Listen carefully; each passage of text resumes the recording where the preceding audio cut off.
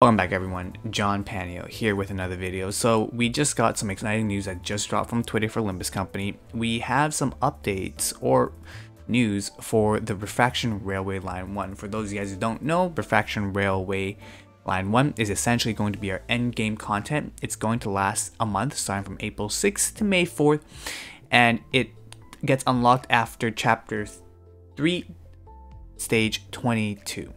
So how it works is it's going to be 13 difficult levels where clearing each 4 will give you essentially resources. How it works is currently right now this is just all not speculation, but these are not fully locked in, but how it's going to work is you're going to enter in with your group of identities and egos, and then you're going to begin exploration. Looks like you can draw a line to see where you want to go, but you're going to be going through all those stages. What will happen is as you enter into the stage and begin your expedition, unlike other combat-based content, the level ups and tier ups done to your identities and egos while an expedition is in progress will not be immediately reflected on your team status.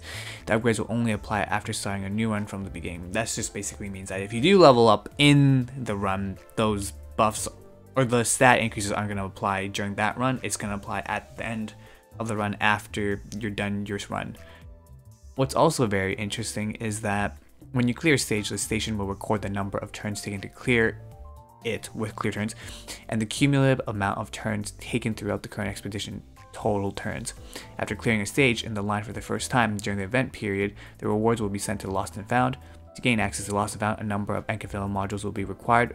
Afterwards, you may freely access it and claim the rewards you've earned without any additional costs.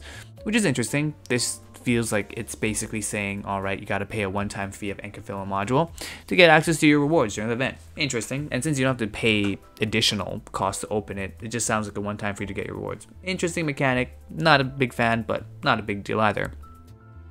They say that every battle on the line adopts the abnormality battle method, directly matching ally skills against enemy skills. The health and sanity of the sinners will carry over between stages. However, after clearing a stage, those who did not participate in the battle will fully recover their health and sanity when entering the next stage. So this means it will be a good idea to be cycling through your units, so that means you're not using your strongest unit all the time. So it means now instead of having just one strong team clear the entire content, you're going to be rotating your units to make it so that you're going to actually have to balance out your team so they're both equally strong versus having a super strong team 1 and then a super weak team 2. So really liking this change. When a sinner dies, they will remain unavailable for the rest of the expedition, which makes sense. Ego resources will carry over between stages. I'm wondering if that's going to be at the same as Mirror Dungeon, where you lose half your resources if it's a full carryover. If it's a full carryover, definitely a lot of strategies that you can look forward to. When you lose a battle, you will be taken back to the point right before entering the stage. During an expedition, you can choose to start over from any previous stage. When you do, the battle will start from with the sinner's lives and egos resources reverted to that point, and any progress you made in the stage after it will be lost. You may not change your team in the middle of the expedition. If you wish to modify your set, you must start a new expedition. So what this is basically saying, if you have a terrible run, or it's looking you have a terrible run, you can go back a stage or two to fix up the mistakes, to be able to then progress through. So this allows people to limit test and experiment without getting too heavily punished, since if you died on say stage 5 and you made a mistake on stage 3 that was very detrimental to that run, you can go back to stage 3 and fix that run. So very nice of them to do that. A nice little save scumming tactic, but it's good to do that because you're just saving time overall. And if your run is completely botched, then you just have to restart, which is also fine. The next big thing to go over is upon clearing the final stage, the records for the expedition will be saved in the logs, which can be viewed at any time during the event. The records in the logs will include the expedition date, total turns taken, identities and ego used, and damage statistics. The logs will only show your own records. Expeditions with fewer total turns will be ranked higher. Expedition with those total turns that go over 90, 199 will not be recorded. So this leads into the next point, which is basically saying we're going to have these banners, and if you complete expedition under these amount of turns, then you'll be given these banners. I'm assuming that you don't get all 3, or you might get all 3.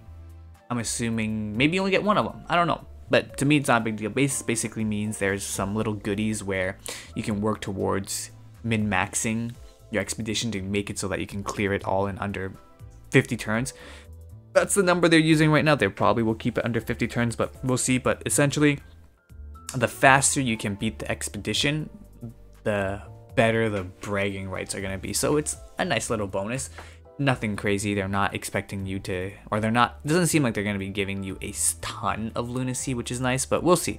Maybe we're going to be getting lunacy as a big reward. Maybe we're not. Ideally, I hope they don't make lunacy into the big factor for this mode, only because you want people to play the mode and you don't want people to feel punished for not participating in the mode. So most likely what will happen is, as long as you can clear the expedition, you're going to get all the rewards regardless. The only thing that clearing the expedition faster and less amount of turns is you're just going to get a nice little special decorative banner, which is nice.